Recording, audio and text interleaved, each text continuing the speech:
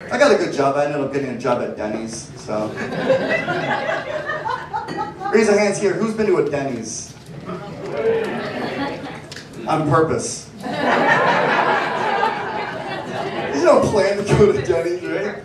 Kind of just end up there. It's like, yeah, I got a party of 6. I'm like, well, you found 6 people. I'll want to go to Denny's. But I waited tables there. There people come in, they're all excited. They're like, hey, what do you recommend? What do you recommend? I recommend you go to another restaurant. I had someone order a steak. I was like, oh boy. I'm like, do I tell him or do you tell him? I just talked to them, I'm like, how would you like your steak prepared? You're like, oh, medium rare? I'm like, oh, we can actually do extra burnt, or forget to give it to you. No one wants to go to Denny's. I saw a kid's birthday. A kid was his birthday at Denny's. I felt so bad. I'm like, this was your decision. This was Denny's. This was it. And the parent was mad. The parent's like, dude, don't you do anything for our kid?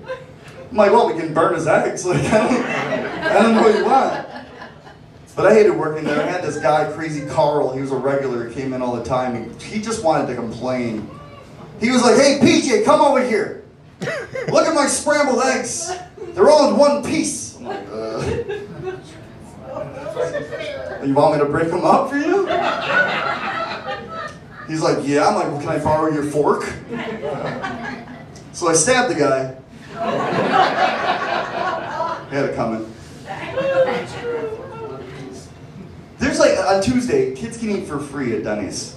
And I had to work Tuesday at Denny's. You wouldn't believe what crawls out of the woodwork when kids can eat for free. I had a family with 10 kids. None of them look related. The guy's like, my son's gonna have the kid grilled cheese. I'm like, your son's got a beard and a face tattoo. It's like, are you calling me a liar? So I stabbed the guy. It's violent there. No, but I like parents. I think that parents got it right. They teach their kids good manners. I see this at Denny's. I totally respect that.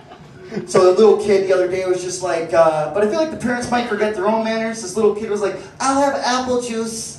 And the mom's just like, well, what do you say? The kid's like, please. And the mom's like, yeah, give me a Diet Coke. I'm like, whoa.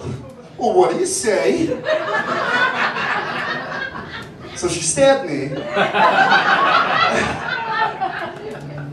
I think the scariest customers, though, to wait on are kids.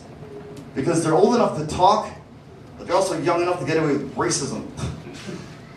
One at this table, this kid, I'm like, don't do it, kid, don't do it. I can just see him, he's looking, he's like, Mom. I'm like, don't. He's like, Mom, you look like Kung Fu Man. I was like, that's a good one, kid, that's a good one. Woo, you know what I mean? Shit. Don't choke on that apple juice. I think the bottom line, though, for me to finally quit Denny's was they made me work on Christmas Day.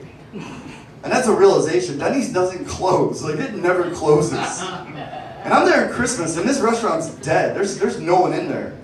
And then it occurred to me, oh, Chinese food's better than Denny's. Chinese food. Who here likes Chinese food? Chinese buffet, anyone here? Yeah? We don't have to be scared. We know that it's suspicious as all hell. We still eat it. I just hate going to Chinese buffet with my friends. My white friends, who always make fun of me, like, hey, look, JP, it's your family. I'm like, oh shit, it is my family. Am I supposed to be working tonight? I go to the buffet line, I'm scooping food, minding my own business. I got patrons coming up to me, asking me what's in the food, like if I work there. So I just turn to them, I go, woof woof, meow.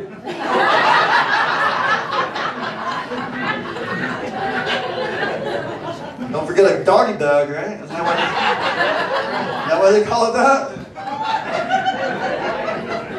You guys are lovely and racist. I judge by the laughter. I leave here like in the car ride home, like they laugh too hard at that. I don't know, JP. Maybe I should switch it up.